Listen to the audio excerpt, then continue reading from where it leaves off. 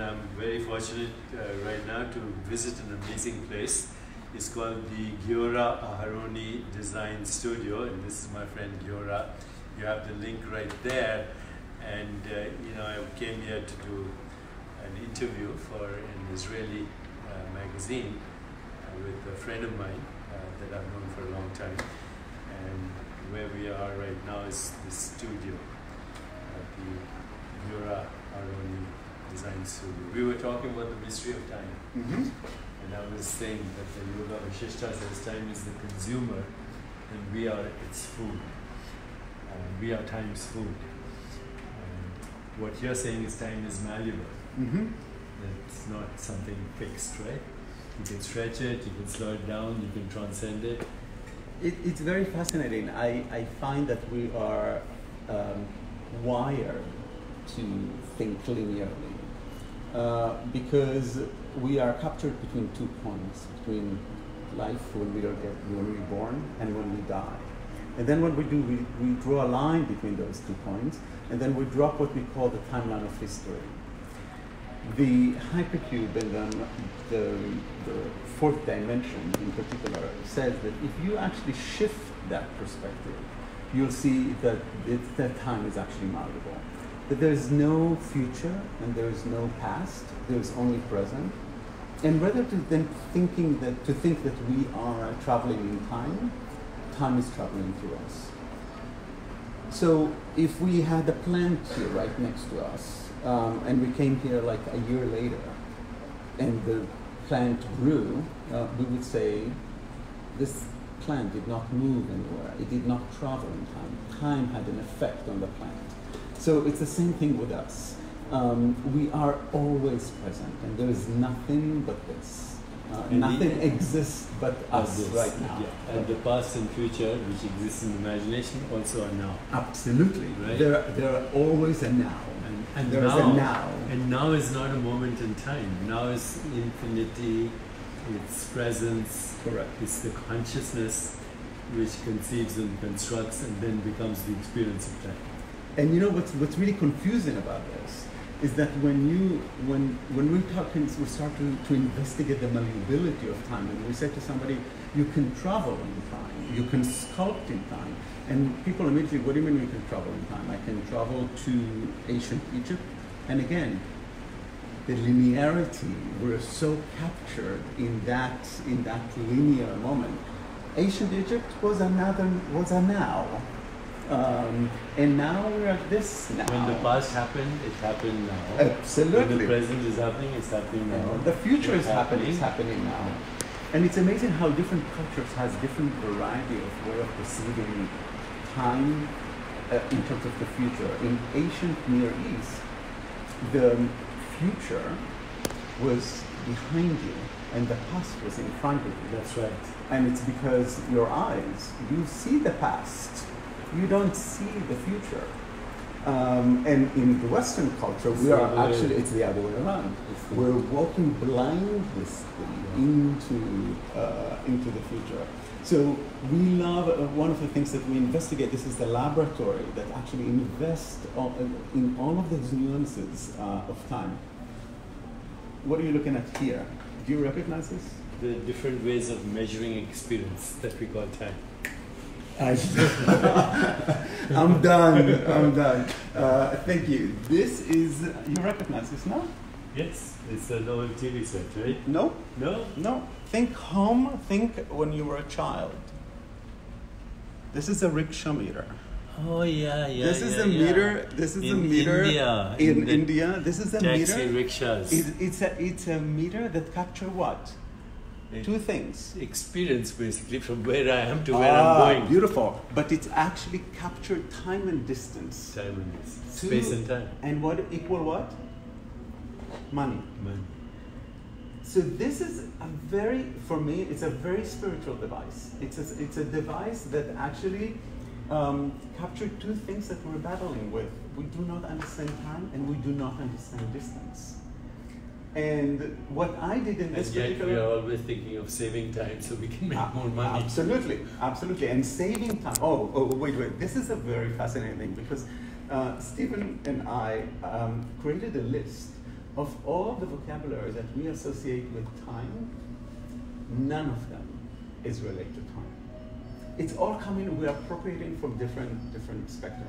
So saving time, spending time, killing time, downtime, work time, play but time, nothing is dream actually time. related to time itself, which shows you the perplex and how we do not know what to do with it. We segmented it, and we believe that's segmentation, and we think that this is what time is about. All these different languages. So you were telling me this is what? Hindu. Hindu. Hindu is a combination of Hindi and Urdu, and Hebraic is a combination of Hebrew and Arabic. So this is Mere liye ek mandir banao, which means make a temple. And underneath it is in Hebrew, Yeah. which is make me a temple. Make me a temple. Mm-hmm. This is how we actually construct the whole fabric of space-time and causality by these constructs, right? Mm-hmm. And the temple, of course, is consciousness itself. Absolutely. All these fields. That's a beautiful writing there also. So I'll tell you what this one is also in Hebrew and Hebraic. This one says, "Thank God for making me a woman." And "Thank God for making me a woman" is part of 11 prayers that are prayed in the morning by Orthodox Jews. And the prayer actually is, "Thank God for not making me a woman." So what I was investigating in this particular one is the kind of consciousness that seeps into men in particular. What happened when you are praying every morning with a negativity of "thank God for not making me the other"? It creates a kind of division, a kind of between an exclusion. So in this particular one, it's actually historically in the 16th century there was a rabbi by Abraham Pritzker in Florence, I think, and he created 2 prayer books for 2 anonymous women, and he consciously changed all the prayers that were not Thank God for making me a woman. No, he actually thank God for not making me a man.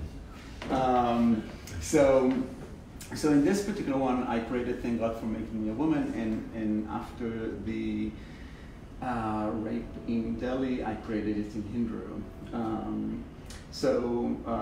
And again, I have a very, I'm a Hindu by birth, and that's, so my parallel worlds are happening in both Hebrew and Hindi. And what are these? What's all this stuff here? So let's look at this one over here. This is called Genesis, and Genesis is the a series. This is called Genesis. This is called Genesis? Yeah, this is Genesis, and this is a series of 7 sculptures where each sculpture is representing a day in creation. In this particular one, we're actually investigating the notion of creation and time. So 2, again, very complex concepts.